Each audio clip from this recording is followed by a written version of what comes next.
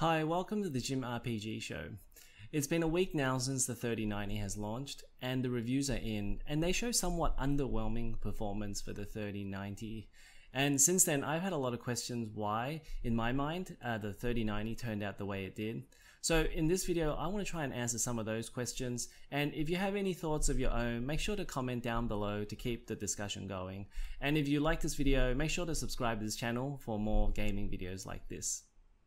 Question 1. Did the 3090 underperform?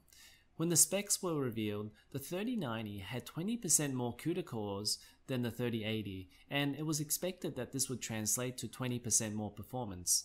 But when the reviews came out, the Founders Edition, along with other base level cards, seemed to only be 10% faster.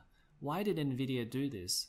Well, the short answer is that the 3080 has a TDP of 320 watts, and the 3090, at least for the Founders Edition and other reference cards, had a TDP of 350 watts. The extra 30 watts translated into 10% more power and 10% more performance. It wasn't that the 3080 had too high a power draw, it was that the 3090 didn't have enough. And this is where the AIB partner boards delivered. The Asus Strix 3090 actually has a TDP of 390 watts, and from Techpowerup's review, it produces 19% more performance than the 3080. So why didn't Nvidia just offer 390 watts for their Founders Edition? It just seems a bizarre choice to design a $1,499 card that's 10% better than the $699 card. And while the 3090 also offers other types of value, like the 24GB of memory and higher memory bandwidth, in general it seems pretty frugal from Nvidia. Is this so Nvidia could raise their prices yet again with the AIB partners? With the Asus Strix MSRP of $1,799, that means an increase of $300. One would have to think Nvidia gets a cut of this higher price sale in some way, either through the sale of a higher bin chip or some clause within their sale contract. And as you can see with Techpowerup's review, 390 watts is really the point of minimal returns. The Asus Strix was able to draw 480 watts of power when overclocked, but that resulted only in 2% more performance. If Nvidia had given the reference card 390 watts, then the AIB partners would have found it much harder to differentiate their products if they all produced the same result. Question 2. Why is the power consumption so high? Why is this card consuming 350 watts to 390 watts of juice from the wall? And I think I want to start with my conclusion first, and that is I don't think Ampere, which is aptly named by the way, was meant to be manufactured by Samsung. On TSMC 7nm, this 628mm² die would have required around 250 watts to 280 watts power consumption. For example, just look at the leaks for Big Navi. That's what Ampere would have achieved on TSMC 7nm, but it appears that on the Samsung Fab, these GPUs require an extra 50 watts of power to get the same performance as on TSMC 7nm, and one of the reasons is that this Samsung 8nm node isn't really 8nm, it's a derivative of the Samsung 10nm node, which, given the approximate transistor density, is only a half step between TSMC's 12nm and 7nm. On the other hand, WCC F-Tech did show that the RTX 3080 undervolted pretty well with a massive 25% decrease in power draw, but only 2% less performance in Forza Horizon 4. They only tested one game, so more testing really needs to be done to show if this theory holds up, but I suspect that undervolting results will vary quite a bit, which is why the 3090 and the 3080 draw so much power.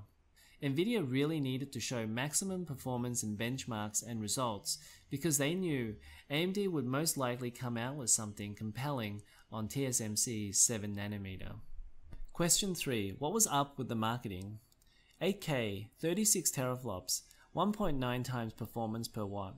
If you thought Nvidia had exaggerated during its presentations in the past, then Ampere took it to a whole new level. And if you're also wondering why you couldn't make sense of a lot of the numbers, that's because, let's face it, Nvidia didn't want you to look terribly hard at them. Take the 36 shaded teraflops. Wait a minute, you're telling me it's 2.7 times faster than the 2080 Ti, which had 13.4 teraflops? I mean, if that was the case, wouldn't you just show two games running side by side and prove it? And why did the 2080 Ti have 4,352 CUDA cores and the 3090 have 10,496 CUDA cores. It seems like an attempt to inflate performance and add ambiguity. What actually happened was a change in architecture where the data path in Turing performed integer calculations only. Now, in Ampere, it performed either floating point 32 or integer calculations, which theoretically meant shaded teraflops doubled.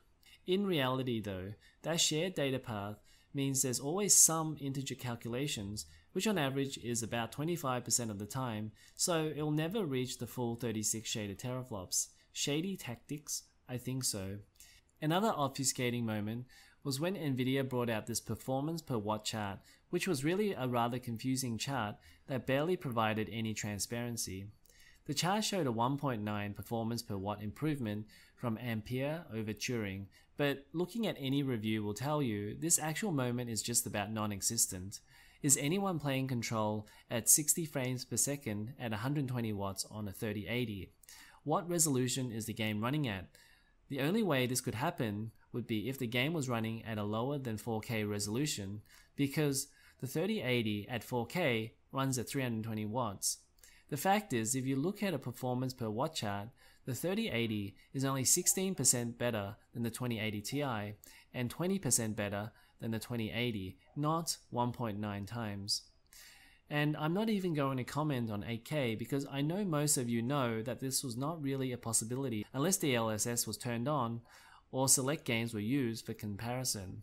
All in all, the marketing was totally perplexing. It seemed because they had a product with mediocre performance that they ramped up the hyperbole in the hope that enthusiast fans will buy them based on Nvidia's track record. Question 4. Why was the 3090 so expensive? And that brings me to my final point. Why was it so expensive? I like to think of the price as a combination of what consumers would like to pay for a product and also the demand and supply of the product. Nvidia surely has market data on how much consumers would pay for a top-tier GPU, and I think the recent mining booms showed Nvidia just how much gamers were willing to pay for GPUs when they were scarce. Secondly, I speculated before that Nvidia changed their minds about TSMC and decided that Ampere would be on Samsung 8nm, which possibly left them running late. AIBs have reported they were pretty rushed for this launch, and if that's the case, there's probably not as much stock as expected. With the fever pitch hype and low supply, Nvidia absolutely knew they could sell the highest tiered model for way more than the 3080. The thing with the highest tiered model is that they generally seem review proof and price ceiling proof anyway. The 3090 was a bit of a weird product where it encountered a lot of problems along the way. The 3080 eats into a lot of the performance gains of the 3090 because Nvidia had to make sure that the 3080 was going to beat whatever AMD was going to come up with this generation. But Nvidia also snubbed TSMC and any performance gains it could have gotten from the superior node. That meant a weaker product at the highest level, and in an attempt to deflect on the actual performance, Nvidia opted to sell gamers on a bunch of hype. The price and supply of the RTX 3090 ultimately means that gamers have to hunt one down if they really want one, which in hindsight is probably a good thing. In the end, I think people are going to look back at the 3090 and see that it was a bit of a weird product and that it has less appeal than the RTX 2080 Ti. Alright, that's it for this one. Make sure to click on the like button if you like this video and also to subscribe to this channel for more gaming videos like this, and I'll see you in the next one.